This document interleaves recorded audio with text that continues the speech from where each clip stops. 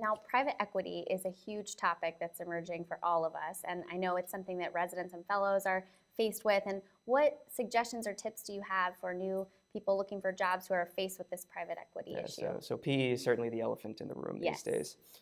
So it does change the negotiating process a bit. So the first thing I would consider is when you're looking in a certain area, figure out if private equity is pervasive in that area, and if it is consolidating practices, so you know whether or not to really bring that up in discussions when you're talking to your practices. If it's not there yet, then it's still a good idea to have a discussion with the leaders of the practice to find out what their intentions are, if they think they might be selling.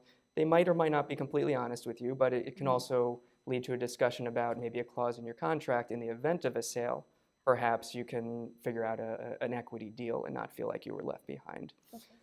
If it is already present, especially if it's in the practice that you're looking to join, I would encourage you to try and have a really honest conversation with the doctor leaders of your practice, and also try and get a face-to-face with the private equity leaders of the practice, because that will really give you a good idea about what type of leadership and vision they have for the practice.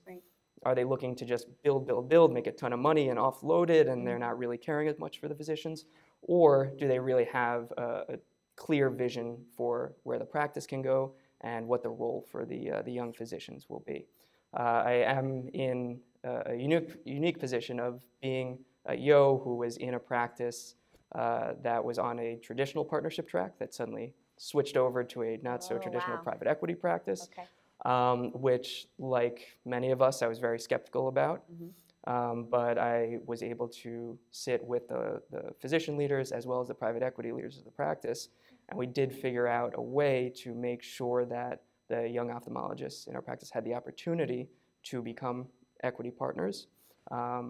And it turns out that it's been overwhelmingly positive, because whereas in a traditional partnership tract, in most cases, you're investing a lot of money up front.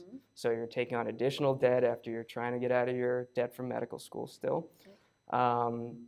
You do, typically the collections would go up. You'd be making more money while you're paying down that debt.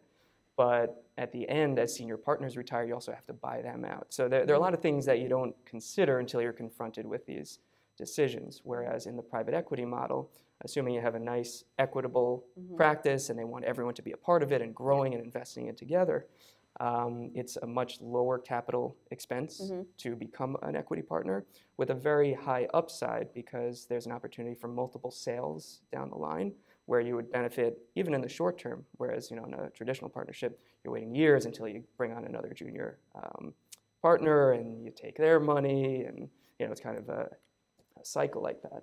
So you have these sale events that can happen every 5 years or so, and the income that you receive from that, something we don't think about because we're doctors, not necessarily private equity investors, is that it's taxed as capital gains rather than regular income. So you actually get more of that money as well. So you get kind of a flash business education when you're kind of getting into this world.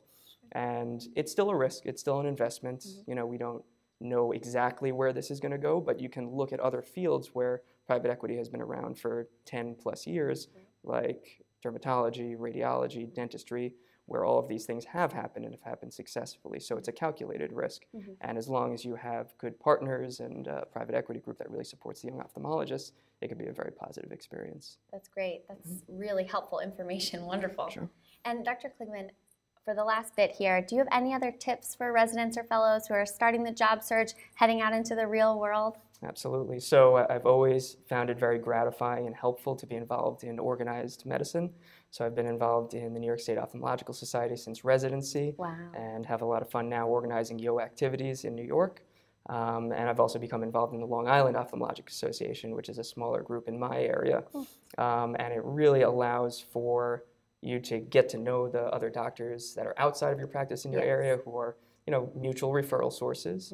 And it also, of course, gives you an opportunity to advocate for your profession. Fantastic. And then most importantly is always practice in an ethical way and take care of every patient that walks through your door. And that's how you'll build a reputation and a practice. Wonderful advice. Thank you so much. It's my pleasure.